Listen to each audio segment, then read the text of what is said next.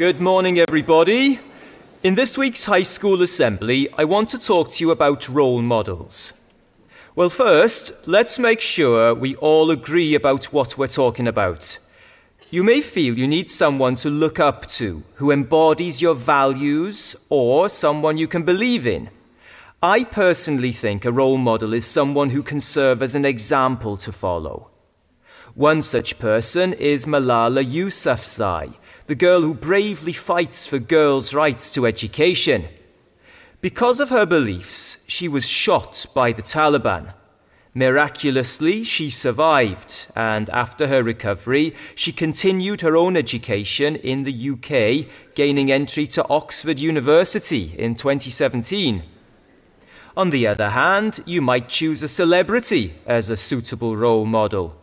For instance, Taylor Swift is frequently mentioned as a role model because of her random acts of thoughtfulness and generosity.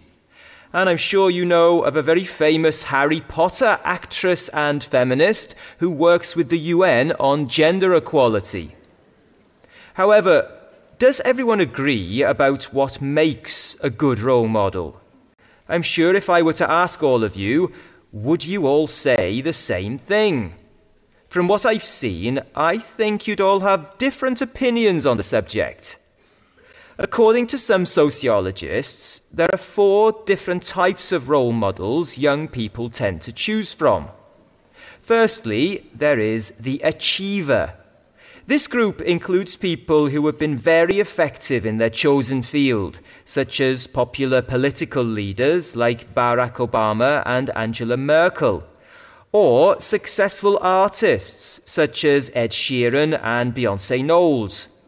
On the other hand, this category does not include people who have become super famous but have somehow damaged their reputations because of inappropriate behavior or through corruption.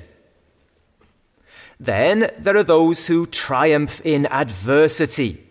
People who overcome all sorts of barriers, hostility, or personal difficulties to achieve success often become very popular role models.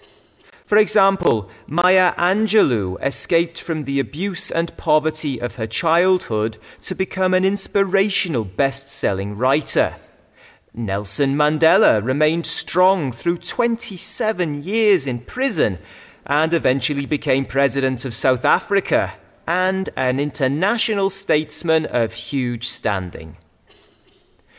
The third role model challenges stereotypes.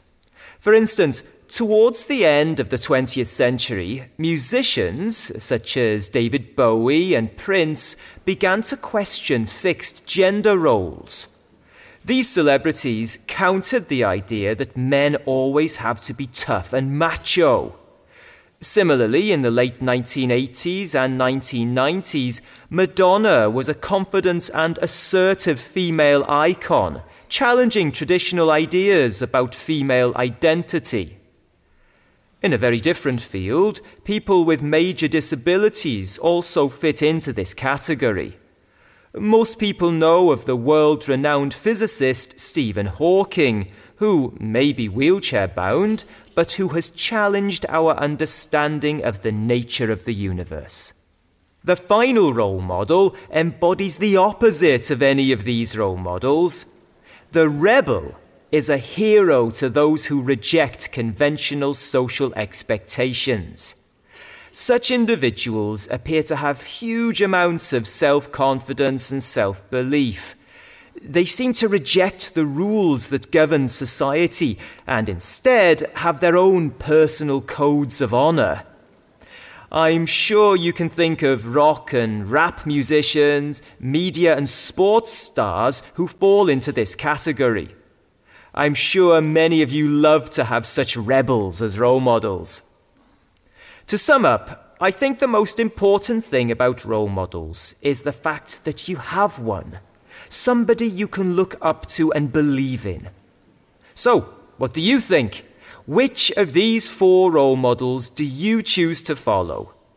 I'll leave it to you to decide, but do choose someone who you can respect, someone who gives you a set of guiding values.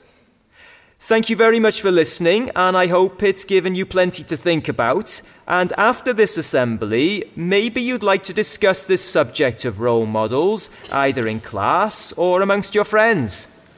I'm now going to pass you to Mr. Bevan, who will talk to you about the school's sports results.